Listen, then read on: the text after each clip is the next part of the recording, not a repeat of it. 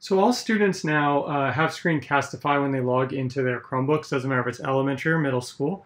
And so when I go up, it's this button right here, that's Screencastify.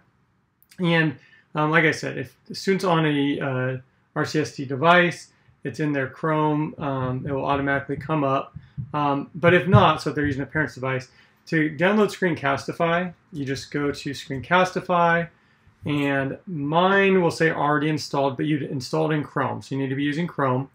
But what's great about that is once students have this, is they can then record and they can decide if they want webcam. And once again, webcam is when it shows your face when you're going over slides. The difference between these are browser tab would record just what's in this tab right here, where desktop would record the whole screen. Or if you just want to say hi, let's say a student wanted to say hi, your teacher, webcam only is where it's only your face. So like I'll do this real quick just to show you. So here's webcam. So it gives you a countdown, and only you can see it because I got to drag this over here. So there it is on webcam. I can stop that, and so I go up here, press stop, and that's the webcam. And it's going to pop up and show me where that is.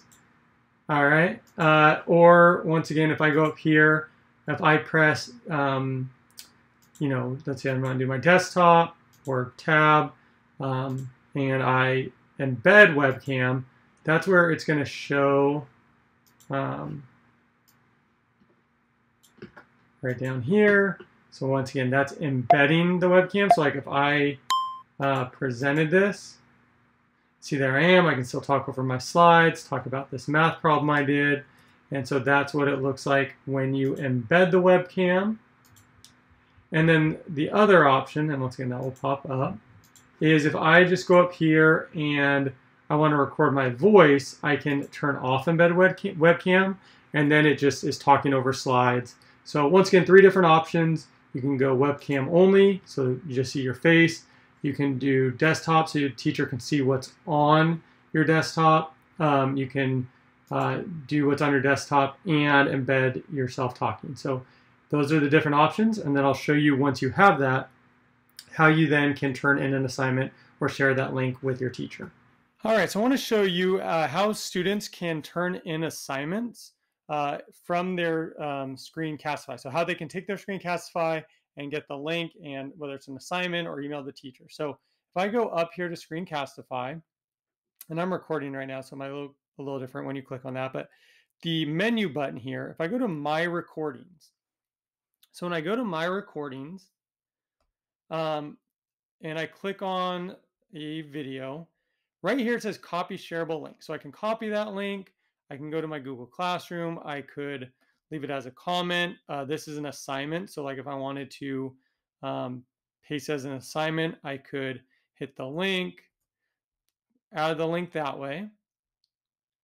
So basically I'm just copying the link and putting it either in comments or wherever I want to put it, or on an assignment.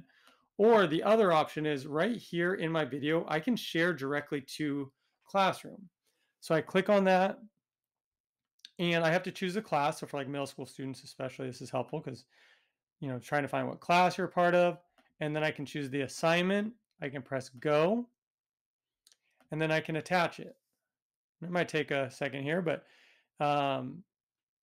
basically once it's attached, I go to view assignment, and then I would just press turn in because I'm now done with that.